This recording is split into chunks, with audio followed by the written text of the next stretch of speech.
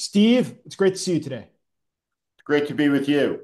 Steve, let me ask you, you've got a lot of experience in American politics, having worked in the campaigns of people like Arnold Schwarzenegger, George W. Bush, and with John McCain's campaign for president.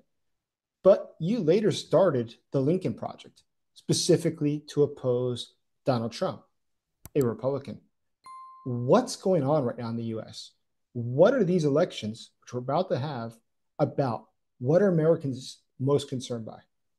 Well, it's a very complicated question. More than 160 million people will turn out, will participate in this election. This is the 60th quadrennial American presidential election taking place in the 248th year of our independence. Population of the country is 340 million, which means we're very near the mark where out of the 700 million Americans that have ever been, that about half who have ever lived are alive right now. And so we're having a big debate. There is an existential question on the table. Abraham Lincoln talked about this. The longevity of the republic, of the country, of the fact that we really face and never have any danger from an outside conquering force. That our danger is the danger of national suicide. And so we have a question at a momentous moment in history that's before us. And we have a great privilege as Americans in being able to decide it because it affects free people all over the world. And so the first thing that this election is about is what Franklin Roosevelt and the Canadian Prime Minister talked about late into the evening in the White House in the middle of the Second World War when the end was in sight. And Franklin Roosevelt was talking about the American-led era that would emerge after the war, his dreams of the collective security agreements, his ideas about decolonialization, about the self-determination of nations for people all over the world to be able to enjoy freedom of speech everywhere, freedom of religion everywhere, freedom from want, freedom from fear. And as he was laying out this vision, Mackenzie King, the prime minister, recalled that he said that this vision, that it was his hope that it would endure for as long as everybody who was alive on the day the war was won was still alive. And those people, the youngest of them, are 79. And he observed that nothing lasts forever. So I brought some visual aids for our talk today that I'm gonna show. And the first one is this Life magazine from 1939 of the Statue of Liberty, and it poses a question through a statement that is perpetual: America's future. And what I would say to everybody listening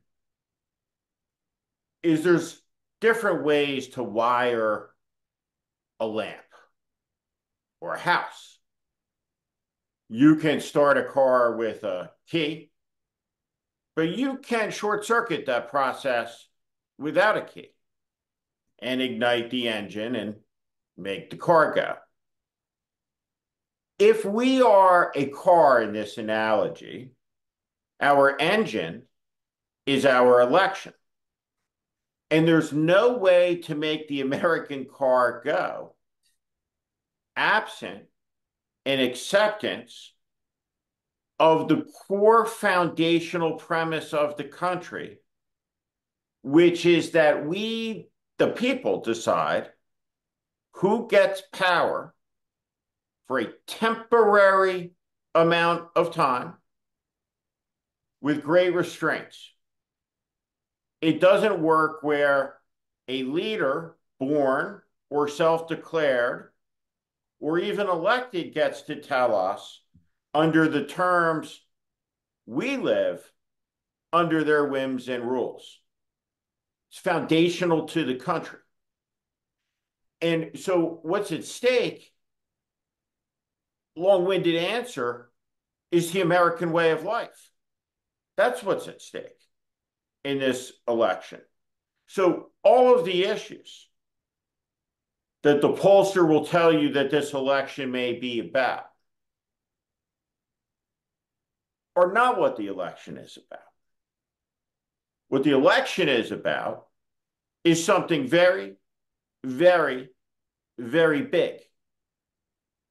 A fascist named Donald Trump has, with the complicity of the elected leadership of one of America's two great political parties, this one, the third oldest in the world, one of the world's most important institutions for the advancement of human freedom and dignity, the institution that elected Abraham Lincoln to the White House and ended slavery and rebuilt the Union and stared down the Soviets in the Cold War, has been captured by malevolence that has long reigned in America, that's always been there, but until 2016 had never taken executive power. And so we saw at Madison Square Garden a fascist who supports the world's dictators, detests the values that unite free people, from Kyiv to Warsaw to Berlin to London to Ottawa to Washington, D.C. So, Steve, let's imagine a scenario where the Democrats take the White House and a scenario where the Republicans take the White House. What does it mean for Ukraine, do you think? And for that, very clearly, you don't support Trump, but there are a lot of people who do support Trump and support Ukraine. What would you tell them? Well, so there are a couple of things to consider on the question of Ukraine. Kamala Harris, like every president, Truman, Eisenhower, Kennedy, Johnson, Nixon, Ford, Carter, Reagan, Bush, Clinton, Bush, Obama, supports the NATO alliance, which keeps us safe. It's the most powerful military alliance in world history.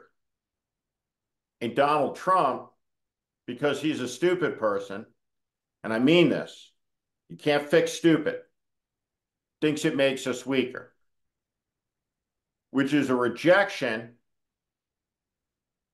of the idea that was built by geniuses like George Marshall. There would be no action that could conceivably make America less secure in the world than the abandonment of our allies and the structures which we built and benefit all of mankind, but no people more so than us, from a naked, self-interested perspective. Vladimir Putin, unlike Trump, is not stupid. And he's not Donald Trump's friend. And Vladimir Putin holds Donald Trump in contempt and understands that Donald Trump fetishizes him. Vladimir Putin understands American politics. And that's why there's so many campaigns aimed at dividing American society that originate in Russia. Electronic campaigns, misinformation campaigns. So Vladimir Putin is rooting hard for the force in American life that will give him a permission structure to do what he wants to do in Ukraine, and then in Moldova, and then in the Baltics.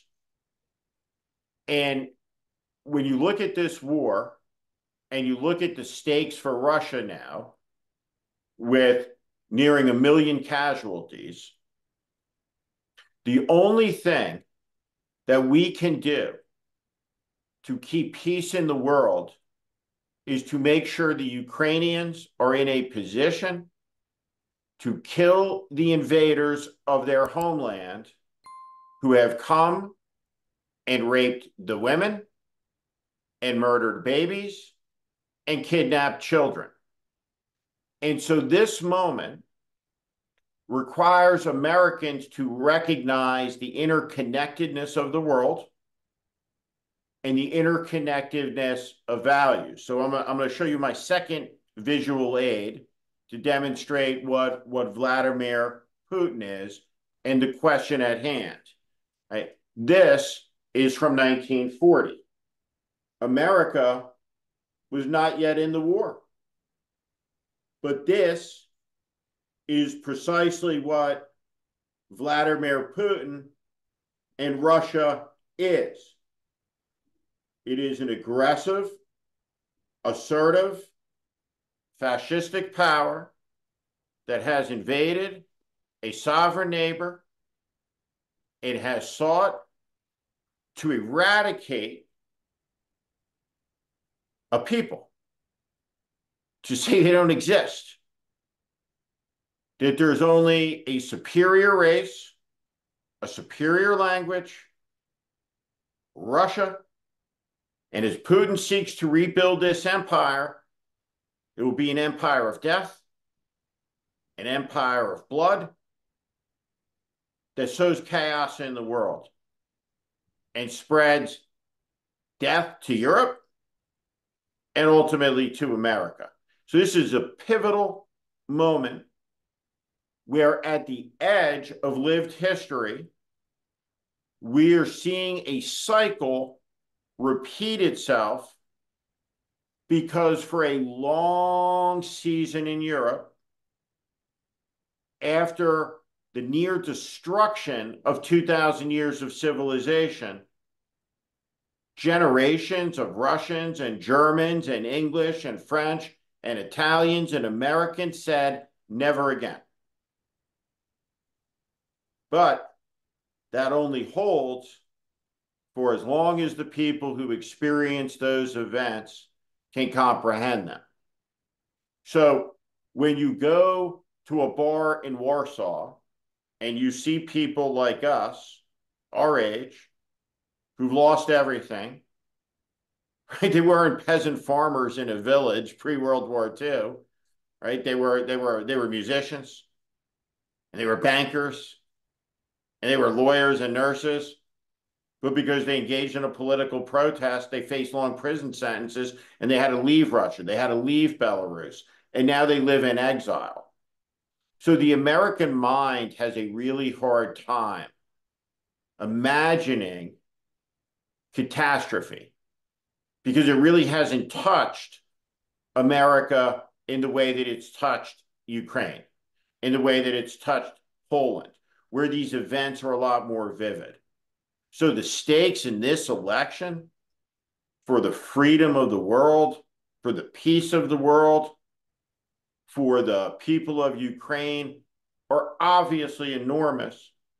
The American people don't want to see Donald Trump capitulate Ukraine to Russia, but at the same time, Donald Trump will be unrestrained in the office of president should he win, and he will be a vessel that does great damage to Ukraine, to the Western Alliance, to the peace of the world, because he's a sucker, he's a clown, he's a weakling, he's a narcissist, he's arrogant, and the combination of arrogance and stupidity is lethal in the real world.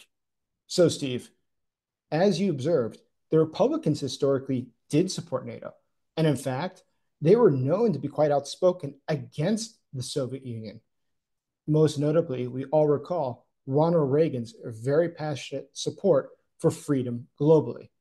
And later, you work with Senator John McCain. His own views about Vladimir Putin and Russia are quite well known. So, what's taken hold of today's Republican Party?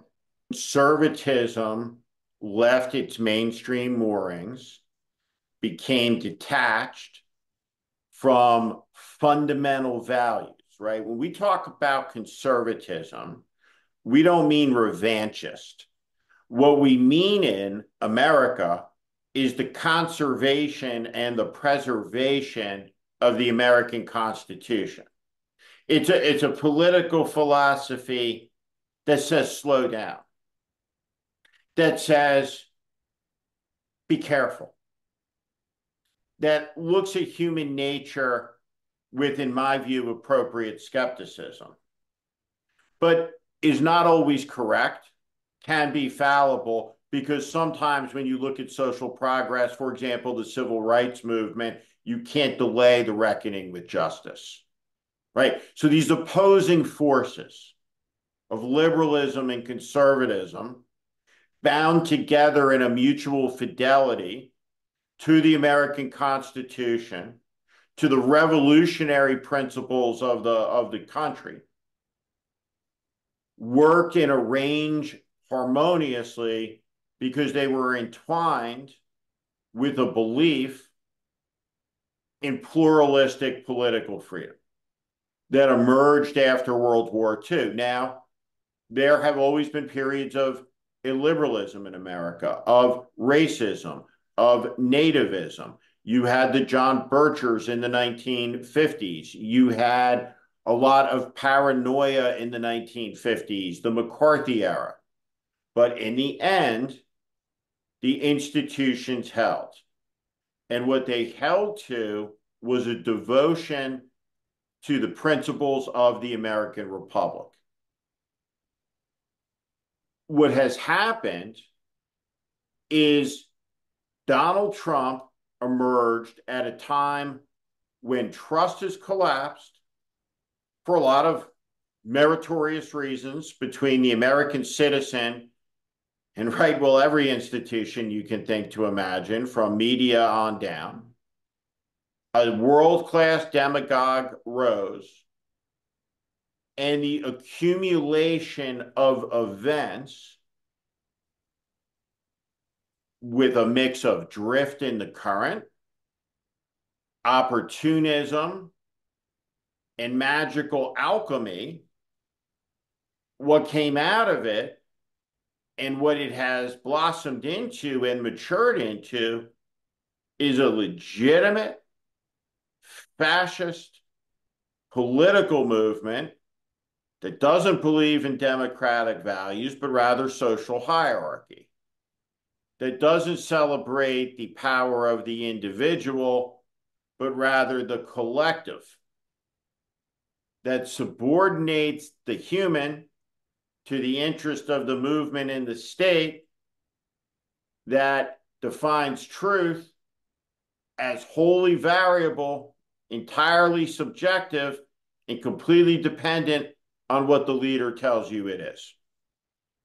So we've reached a moment where every warning, every prophecy, where every question about could that happen here has been answered.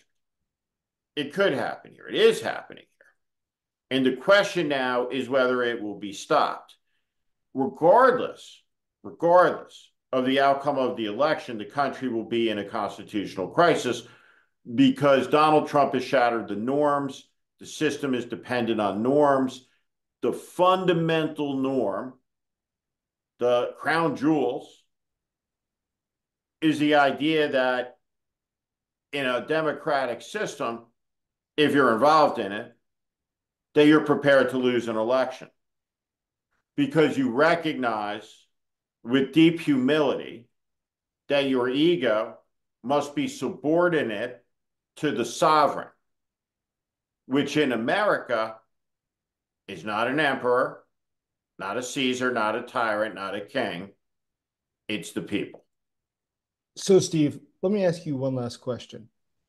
Going ahead, let's imagine a scenario where the Republicans take the House, the Senate, and the White House. What would that look like for Ukraine? What is the mind of the Republican Party today if it had the ability to do what it wanted without restraints with Ukraine? I think that there is a lack of willingness, moral, intellectual, to oppose Donald Trump within the Republican Party. So Ukraine will have imposed on it a peace that maximizes Russia's uh, most ambitious aims. And that will be imposed at the price of cutting off the arms that are necessary to fight. Um, Ukraine will never be a member of NATO. And Moldova will be the next country to fall. And Donald Trump will make vulnerable the Baltics. And the Chinese will watch this carefully, and not for nothing. Um, there are now 10,000 North Korean troops moving towards Ukraine on Russian soil. This is not a European war any longer. What you see are the tentacles forming, connecting, metastasizing in a way that set the conditions for world war. And what that means is not a cartoonized version of the Second World War. What it means is an interconnected geopolitical, kinetic military fight for global domination because these countries seek to topple the current global order, which emerged from the last global war. And whether we recognize it or not, these countries are waging a form of war against all of our nations. And that war is being waged from Moscow, from Pyongyang, and from Tehran. It's connected, it's lethal, it's a threat, it's dangerous. And in an ideal circumstance, you want leaders with the capacity to see the dangers that the country faces. Donald Trump is too dumb to see it. Steve, that was quite sobering. I appreciate your time today. Thank you.